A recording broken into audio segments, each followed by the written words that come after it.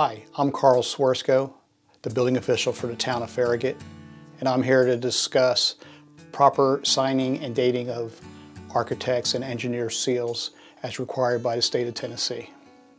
One of the issues we encounter is the improper signing and dating of engineers' or architects' seals according to state law.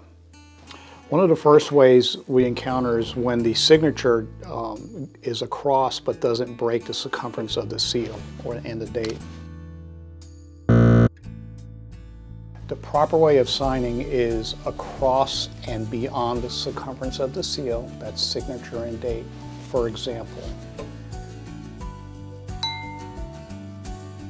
So it's important that these seals are properly signed and dated to avoid further delays in plan reviews, inspections, and permits. Further information and details can be found online at tennessee.gov in the reference manual for architects and engineers.